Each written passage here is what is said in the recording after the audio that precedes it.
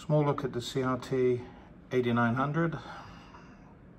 Has the same front and RJ45 as the 7900V, but everything going back from the front is new firmware. It's a small case, small board, but with a lot of changes. I guess if you wanted to call it anything, it's like a 5555N3 or something like that. And the rumor has it that it'll come to the USA via CRT and also possibly a oddity, but we have to wait and see. It's just rumors.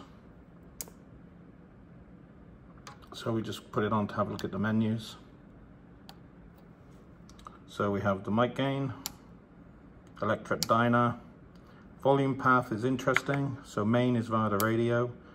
Microphone, so it must be an accessory that's not released yet, or both mic and radio having the volume. Dim, you can even switch it off now, the display. CTCSS area, step, noise gate, timeout timer. I think this is to do with this voltages, I think, I'm not sure. The clarifier, the fine, receive, transmit, receive and transmit are off.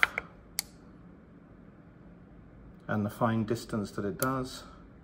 Frequency channel, squelch, repeater shift, dual watch, emergency, box levels,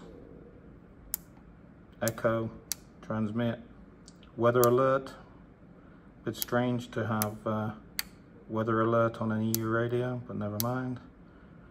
NRC for receive, NRC transmit, CW area, tone for SSB, 3 kilohertz or 4, FM deviation, 2.5 kilohertz or 4, which will make a lot of people happy. PGC, fast or slow, and reset. That's your lot on the options. Banding, 10 meters, of course.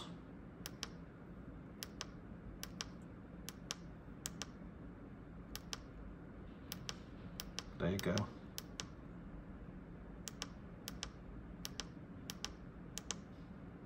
So that's it, small squint at the 8900 from CRT.